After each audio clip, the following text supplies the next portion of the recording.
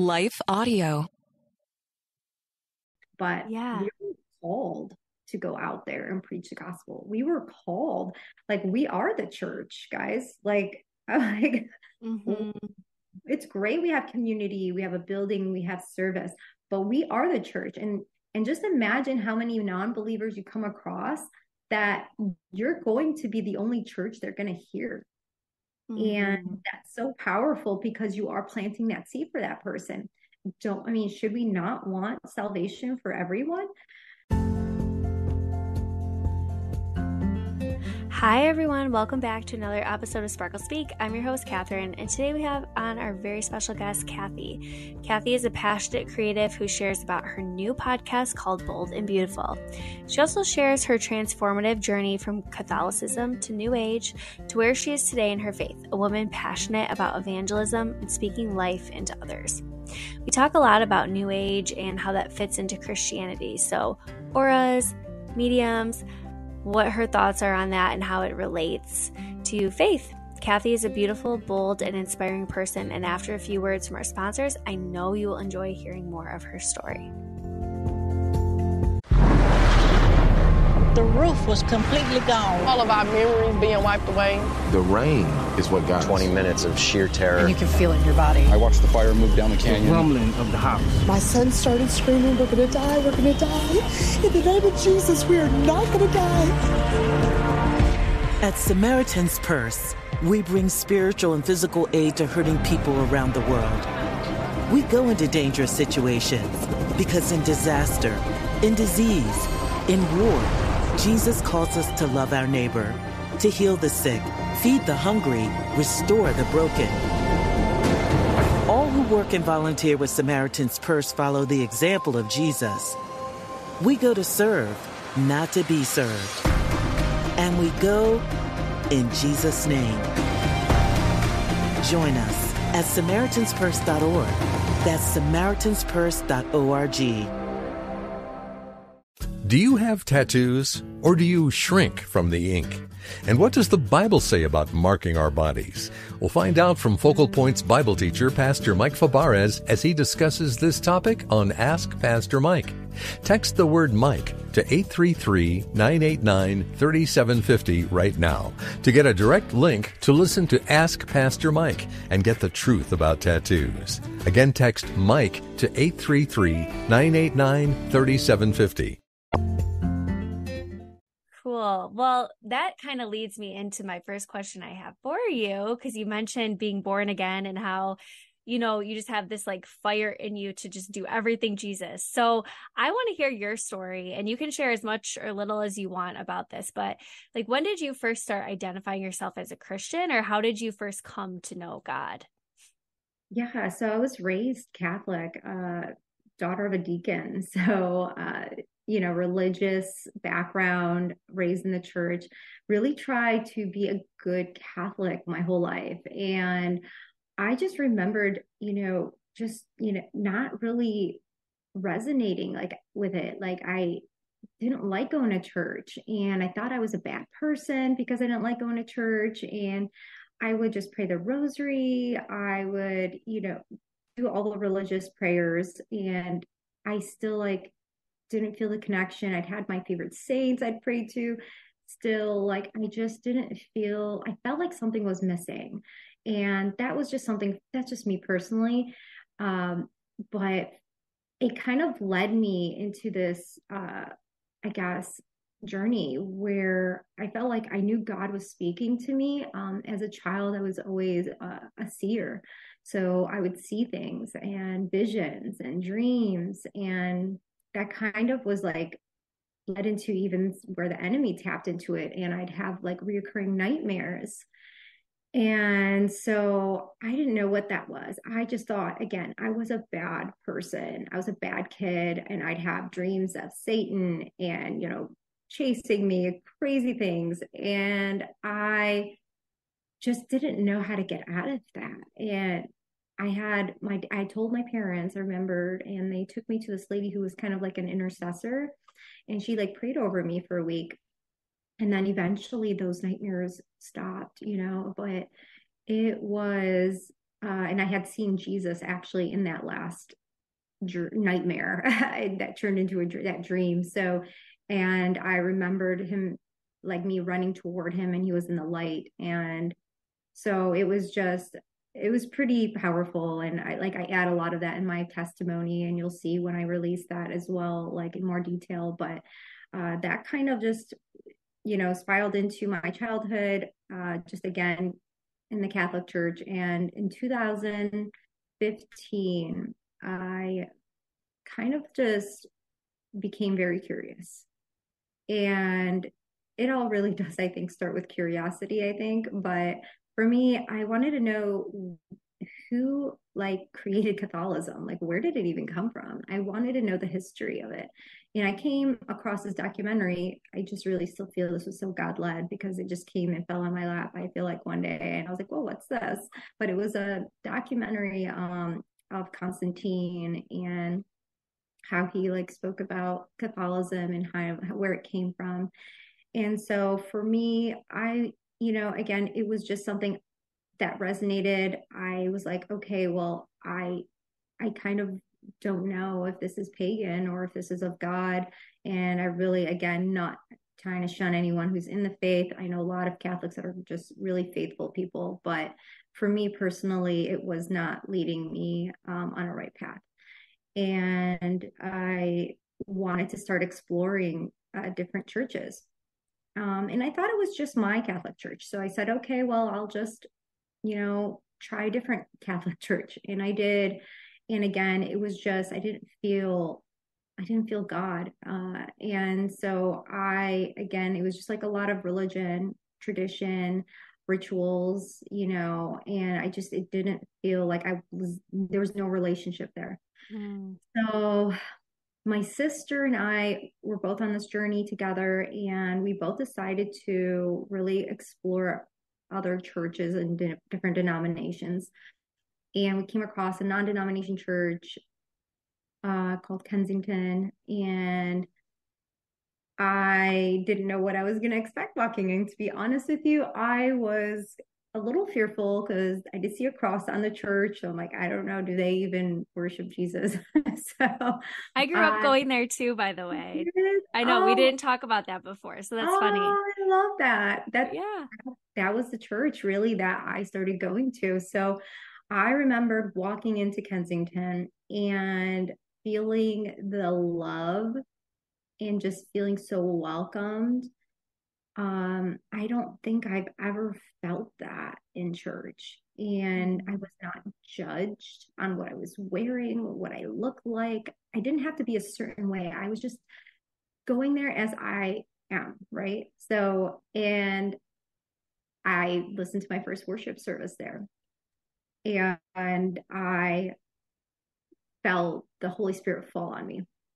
It was the first time I've ever felt this, and I didn't even know it was Holy Spirit. I just thought it was a feeling. But it was the best way I could explain it. It was like an anointing oil, like from the top of my head, just flowing to the soles of my feet. And it was just like on fire. And it was so warm. And I just felt so much peace and joy in his presence. And was the feeling. This is what I've been wanting. I wanted that connection with him. And I didn't realize I could get that through Christian worship music. So it was just really powerful. And then I just knew I wanted more of that. It was so, I tasted it and I wanted more. And I'm like, this is amazing. I just want to live in this. And so during this time, I think the enemy knew the path I was going on, and he kind of wanted to throw me a curveball, I guess. And I got introduced to New Age during this time, and a lot of it is just spirituality. And I really thought it was of God. I didn't know any better because I didn't know scripture yet. I was still learning a lot. And I mean, I'm like a baby Christian right now. So I was just thinking, I just believe in Jesus and that's enough. And so, New Age kind of just threw a different direction in my path. And yeah, so for that, at that time of my life, I got involved in some deep stuff. Anything you can think of, New Age, tarot cards, crystals, sage, manifesting, which, by the way, I know is now a counterfeit of prayer. So all the little things I didn't realize the enemy really just takes to steal, kill, and destroy, right? Because that's what he does. And he just counterfeits everything that God created because he can't create. And I mean, along learning that, along the way is when I realized it.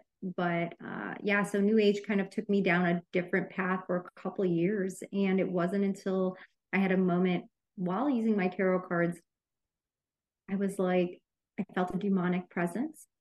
And I kept like flipping through my tarot cards, and it was like this death card kept coming up over and over again. And I'm like, what is going on? This is so demonic. It just doesn't feel right. And I could hear in the spirit like an echoing laughter of like evil. Wow. And there was just something like I just like froze. And I remember just taking, and these were my angel tarot cards, by the way. So I was thinking these are supposed to be the holiest ones in my religious mind, right? Because I grew up so religious that I still had a religious spirit, not knowing, I think, the difference. So I remember taking these cards, tossing them, and I thought it was just those cards. I didn't know any different. Then I had an encounter with a woman. This was so powerful, from Facebook Marketplace. And I remember like buying this cabinet from her, and she was like an old lady, sweet old lady, and was like, oh, well, what are you going to use this cabinet for? And I'm like, oh, my tarot cards and my crystals and my sage. And I thought that was such a normal conversation. And this woman looked at me, I kid you not, and she was like, you stay away from me, you who practice witchcraft. And I was like, what? I was like, no, ma'am, I believe in Jesus. She's like, oh no. She's probably thinking I'm so crazy. I'm like, this girl does not know Jesus. And she's like, no. She's like, you stay away from me. And she literally ran back into her home. Wow. Like, I didn't know what to like even make of it. I just like remember sitting in my car after, and I was like, and I know it was the enemy, but he was like, she's just judging you. Yeah. And I remembered that familiar voice, and I was like, yeah, she's just judging me. But there was a conviction. And that's because I felt like I know I still had the Holy Spirit in me.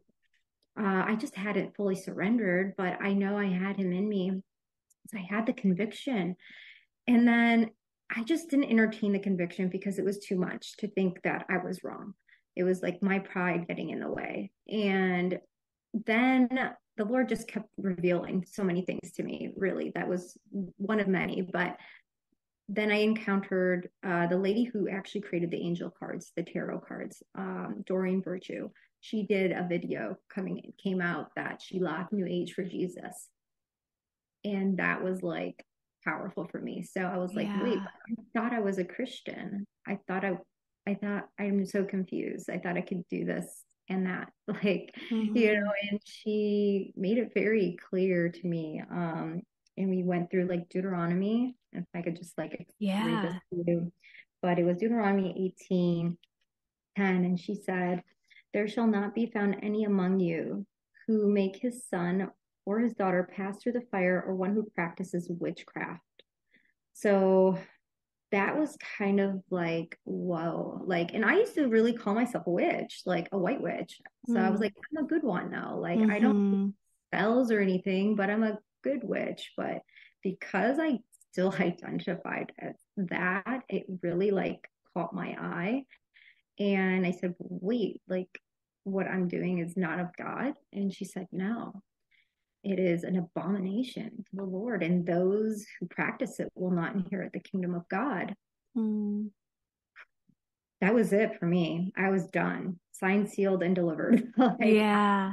Read so many more scriptures after that. But at that point, I did call myself a Christian. I did identify as a Christian, but I will say I was basically just very lukewarm at best. This is so fascinating. I I have so many questions for you about this new age stuff because it's actually a topic we haven't really talked about on our show yet. And but it's such a huge part of our culture these days. And I think especially with podcasts becoming so popular, I mean, I have so much more access to learning about new age concepts, which isn't really something I knew a lot about growing up because I grew up in kind of I would say like predominantly Christian, secular, like area. So if anyone was anything, they were usually Christian or some sort of it, or just didn't believe in anything. But new age wasn't really something I was like around a lot. But lately I feel like crystals and auras and it's a thing now. And so it's everywhere, and it's very deceiving because a lot of people who identify as Christians are in it a lot. Yeah, for sure. It. And so I guess my question, or maybe like a topic we could camp out on is like, what are your thoughts on that? Like if someone is maybe a spiritual person like you, but maybe having a hard time finding their place in the Christian world, like what does your gift look like in the Christian world? Yeah. And, kind of goes back to what I was saying that, the enemy cannot create anything. And so, I thought I was psychic. I thought I was a medium. I would speak to dead people. I thought it was like a gift. And I had no idea that these were just demons. And I was messing with these demons, and I had welcomed them through New Age. And I had, again, just no idea what I was doing. Again, it just talks about in scripture that, mediums will not inherit the kingdom of God, all of that. So I'm like, then what am I? I have all these gifts. I thought it was from God, and the enemy has just distorted it. And it wasn't until I learned scripture, got in the word, understood, I did have a gift of prophecy. I did have a gift, and I use that now today to help people like come closer to Jesus, just draw them in. And, I evangelize, and, I love using that gift now to evangelize. I was in Ferndale, Michigan, one day and evangelizing. This was maybe a month ago when I was visiting. And I came across a girl who was very, she looked like she was very new agey. She was covered in new age tattoos, and beautiful girl. And I just know, like, a lot of people in new age really have a pure heart. They really are very spiritual, good people, like with good intentions. They just have like this gifting, and they just feel shunned in the church. So I feel like they just resort to this new age religion because they feel accepted. And with this girl, I remembered seeing her, and she was just a sweet, beautiful girl. And I just said, Lord, what do you want to reveal about her? Like, what do you want me to know about her that I can speak truth over her? And he just showed me these visions of her being a creative artist. I saw jewelry. I saw all these like little things, like she was like, like she should be an entrepreneur running her own business doing jewelry or something. And I'm like, okay, it will sound crazy to you because you don't know this girl, but I'm trusting that in the Lord that he's giving me these visions for her. And so I'm talking to her, I introduce myself, and I just give her words of encouragement, tell her how beautiful she is. She really was just a stunning girl. And I just told her, I relate to, some of the tattoos you have, to kind of get her comfortable with the conversation. So she's like, oh wow, she likes some of my things, and so I'm just like, I just wanted to give you a prophetic word from the Lord. And she's like, oh, okay, kind of thing. And was like thrown off about it. But I said, I just want you to know that Jesus says you are so beautiful to him and that he gifted you to be an artist, that he sees you running your own business in jewelry. I don't know if that resonates with you, but these are just some visions I seen. And, and she's like, wow, I actually do make my own jewelry and I really enjoy it. And I'm like, oh my goodness. Okay. I did not expect that, but Yeah. that's the Lord. And it's not like she converted over to Christianity that day, but that was a planted seed.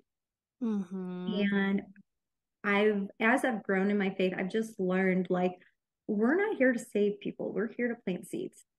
And the Lord is going to work in them, through them. And so I know that girl probably maybe went home and was like, who is this Jesus that knows this about me? Yep. And I'm supposed to have my own business. She's feeling encouraged. And she's like, I thought Jesus was this and this. He just said that thought I was beautiful. And she's going to believe that now because I just spoke a prophetic word of something he really only knew about her and only he did. Yeah. So again, that is the gift of prophecy. And it really is powerful, even mostly for non-believers, to be honest. I think it was made for those people who don't believe, so that, Christ could just really just plant his seed in him and that they could grow. So I don't know, but that's kind of, I've turned that gift of where I thought I was a psychic to a prophetic gift. So those who say they're psychic, identify New Age, who speak into that world and say, I have these gifts, and well, you do. They are gifts, absolutely. And they're from God, whether or not you serve the God of heaven or not, they are still gifts from God. They are his gifts. And once you fully understand who God is and how much he really loved you and designed you so creatively to have these gifts, you're going to start wanting to walk in them for his glory, because it's only through him that you have these gifts, and they're only going to get greater through him. So when you start operating, in the kingdom and through the Holy Spirit, you're no longer your own, really. The Lord is just working through you and trusting that, what he's doing. But yeah, that's just kind of my 2 cents on that. No, thank you so much for sharing that. I just think your story's unique in that sense. And it's just so beautiful. And I think it's so relevant for the culture today. Cause like I said, not everybody, but a lot of people just think it's normal to, go read some tarot cards and then go to church the next day. And for you to be so bold to say, no, these are not spirits of the Lord. These are dangerous spirits that can lead you. I think it's really, really, great of you to share your perspective in that. And I did want to add just one other thing too. I totally agree with you when you say that sometimes these prophetic words are oftentimes for the non-believer, because it just amazes them and wows them to think, whoa, who is this Jesus? And it reminds me of the woman at the well, that famous biblical story where Jesus knew her and spoke a powerful word to her. And she said, oh my gosh, who is this man who knows everything I ever did? He knows my heart. He knows my story. And right then and there, she ran back to her village and just says, I'm going to cry right now because that literally, I know. I'm going to cry because I was just revealed to me even just days ago in prayer. I was praying and fasting and I'm like, Lord, who am I to you? And he gave me that vision of that woman at the well. So that's you're going to make me cry. Now, the Lord is speaking through you right now to me, as confirmation. I'm and even for believers, prophecy is amazing because it encourages us. Yes. Right. And it really does edifies us and helps us like be stronger in our faith.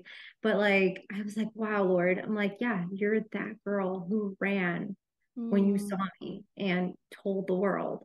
And yeah, so that he calls me he told me I'm his bold beauty. And I just love him so much. And Oh, that's just so a beautiful. good father. Yeah. Yeah. And I love that you're surrendering your gifts and your just the precious gifts that he's given you, how he's uniquely made you. And you're saying, God, I believe that you made me this way, and here I am, use me however. And that's so amazing. I actually became a Christian because of a prophetic word.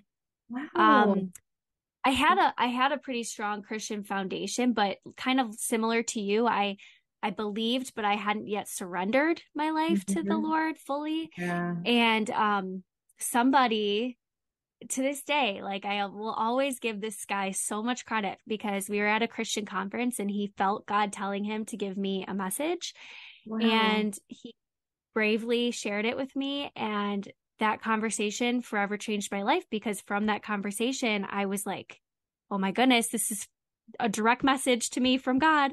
And I ran up to the worship center that we were all worshiping the new year. And I just completely surrendered my life to Jesus right then and there. And it was because somebody was bold enough to just relay what God was asking him to tell me.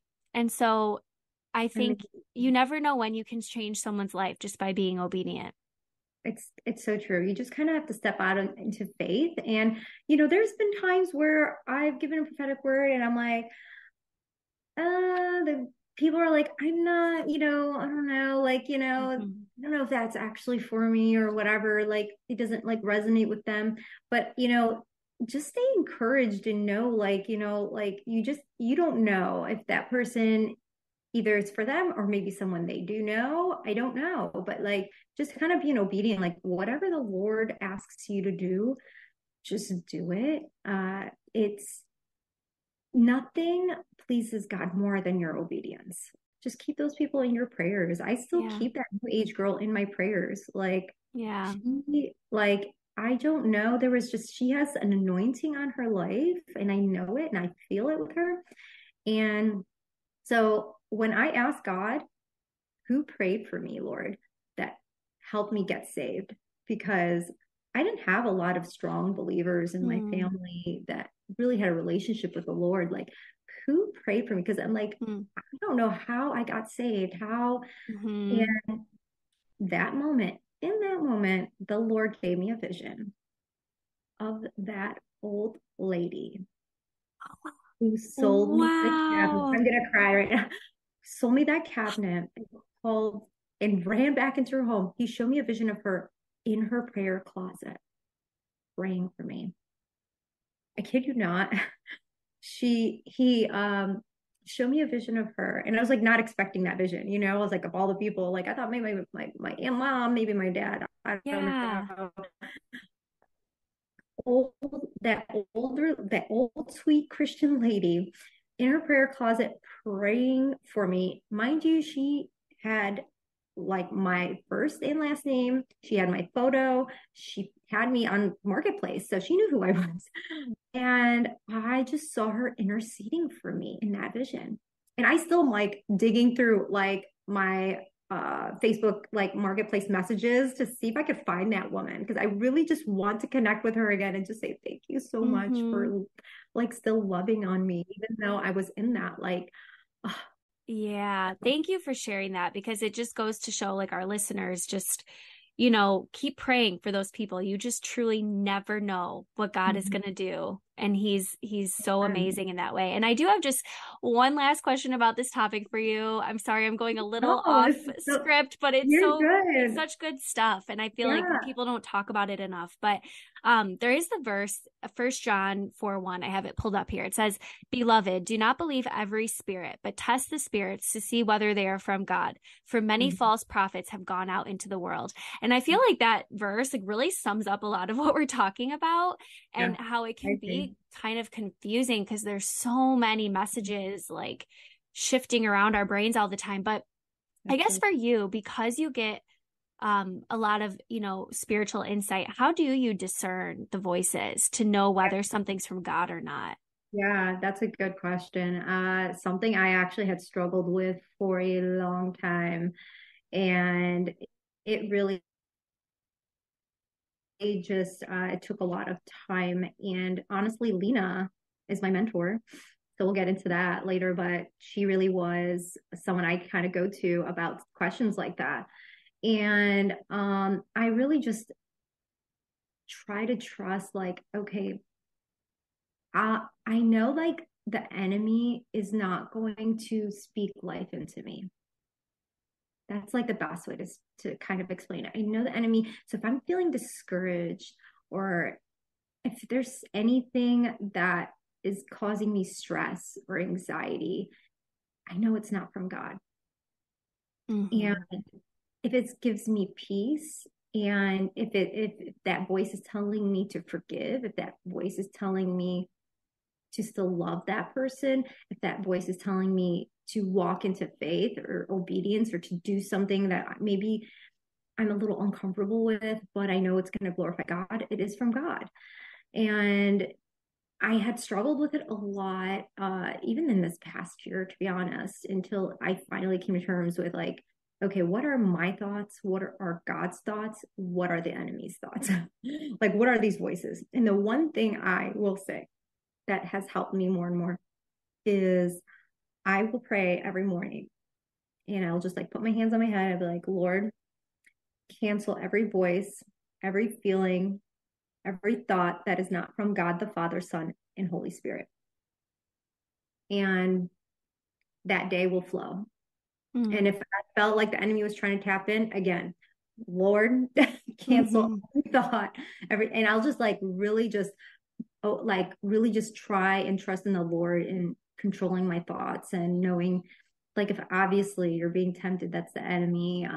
If he's leading you down a dangerous path, or again discouraging you, it's the enemy. Yeah. Absolutely. And that actually leads me into my last question I have for you. And I would love to talk to you about your podcast. So you said you feel like God has kind of asked you to start a show. And so can you tell us like about it? How did you come up with the name? What are you planning on talking about? Why are you doing it? Can you tell us about that? Yeah. So I'm having dinner in my apartment in Dallas, and I get like an instant like download as I'm having dinner. You need a podcast. And I knew that was Holy Spirit talking, because sometimes I feel like he can be funny. So I'm like, okay, that's funny. I'm like, yeah, cool idea, but I don't think that's for me. I don't know anything about a podcast. I don't know. I don't like being in front of people. I don't like speaking. I don't know. That's not for me. So I'm sitting here like kind of like rejecting it, right? But at the same time, I was like, it does sound like a cool idea, but I just don't know if it's for me. And then I continued to have dinner, and then I started just kind of trying to entertain the thought, like, okay, what would I even call it? Like, being funny, really just, I was just authentic conversation with the Holy Spirit. And he was like, instant download again, bold and beautiful. I'm like, oh, that's a nice one. Okay, Holy Spirit, I like it. And I'm like, okay, but it's probably taken, because that's such a catchy like phrase. Like, how would it not be taken? Mm-hmm. So again, I didn't entertain it after that, but I thought that was pretty cool. And the next day I was like, again, it had to be the Holy Spirit, because he was like, you should check if it's taken, like, kind of thing. And I'm like, yeah, I'm actually curious if it is. And I went onto like podcasters, and I was like, I don't know, is this how we search? Let's see how I could find out. And it was available to use. And that was the moment where I'm like, I was like kind of hoping it wasn't available. Yeah. I'm like, no, it's not available. See, so I can't do it. But it was available, and I was convicted. And then I'm like, oh man, I have to do it now.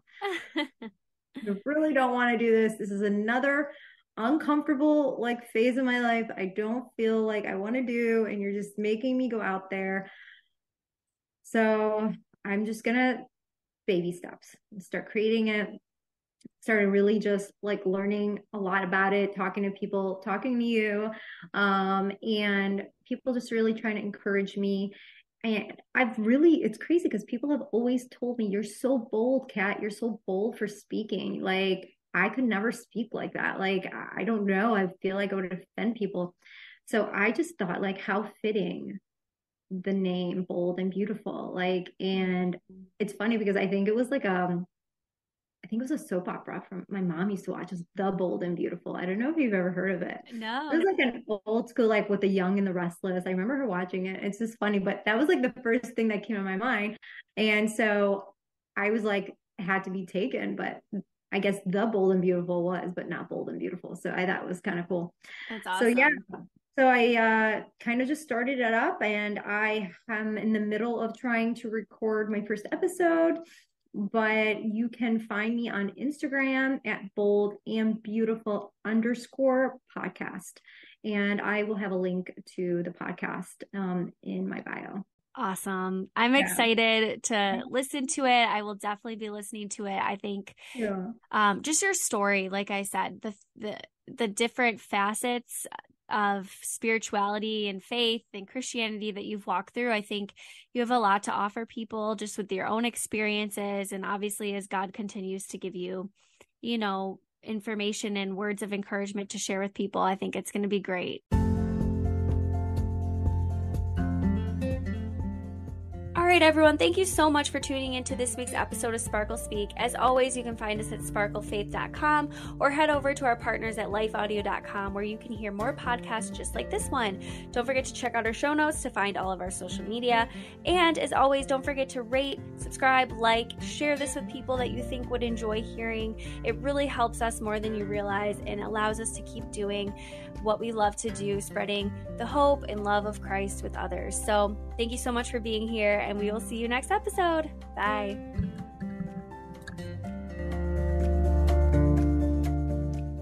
This is the smell of the leftover tuna fish sandwich you left in your lunchbox over the weekend in a wimpy trash bag. Wimpy, wimpy, wimpy! Blech! And this is the smell of that same sandwich in a hefty, ultra-strong trash bag. Hefty, hefty, hefty!